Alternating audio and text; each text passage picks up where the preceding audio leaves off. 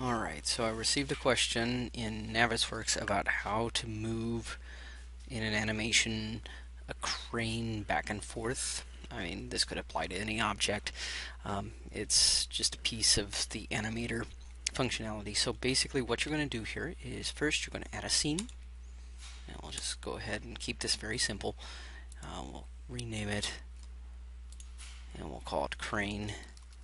The idea is that it needs this animation set needs or this animation needs objects. So I'm going to select crane here because that's got all the objects in it, or at least most of them.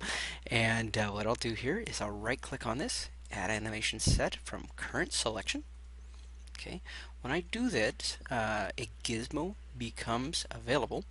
Okay, and what I'll do is we'll just keep this simple. We're going to move it back and forth. I will use the gizmo to my move crane. Just do that real quick.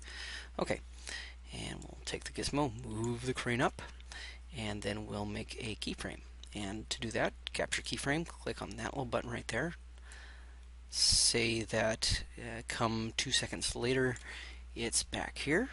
So I will take the gizmo, move it back, capture keyframe, and let's say it moves back forward some more, back, and then we'll capture another keyframe. Okay, so that's the idea here.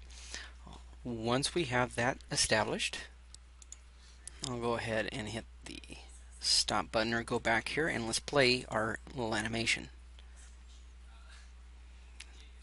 Okay, hopefully that makes sense. Real quick and simple. Obviously you can use this tool right here to rotate the animation set, and if you're doing any scaling you can use this tool right here to scale that animation inside of Navisworks.